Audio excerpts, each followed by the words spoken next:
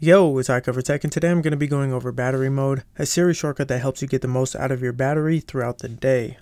Now obviously you're going to need Siri Shortcuts, and if you don't have that already, I will leave that link down below, and the shortcut is called battery mode.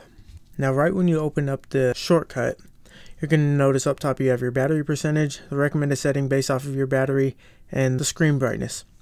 Now the first setting is normal, and this turns on your Bluetooth, Wi-Fi, and your data. Low power and airplane mode are off, and your brightness will be set to 75%, which is good because that'll prolong your overall battery life. So you see I'm at 95% right now. I'll hit normal, screen went dim, and now I've got cellular data on, Bluetooth, Wi-Fi, airplane mode is off, and as well as low power mode. And you can see my brightness is about 75%.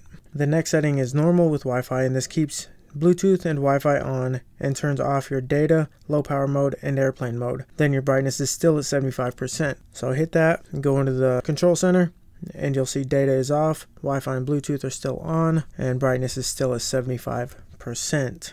Low with Wi-Fi turns on Wi-Fi, low power, and airplane mode, then turns off your Bluetooth and data with your brightness at 45%. So we'll hit that, screen went dim, low power mode got turned on along with airplane mode. Bluetooth is off, cellular data is off. Next we have is low with cellular. It's the same thing, but it has Wi-Fi off and your data on. Ultra low turns on low power and airplane mode, then turns off your Bluetooth, Wi-Fi, and data, as well as pauses your music if you have it playing, and your brightness will be set to 10%. So airplane mode is on. If you could see that, low power is on, cellular data is off, Bluetooth is off, and your Wi-Fi is on. Next is charging, and that keeps your Wi-Fi on. Airplane mode, Bluetooth and data are turned off with your brightness at 10%. And that'll help charge your device faster with all of those settings turned off and your screen down to 10%.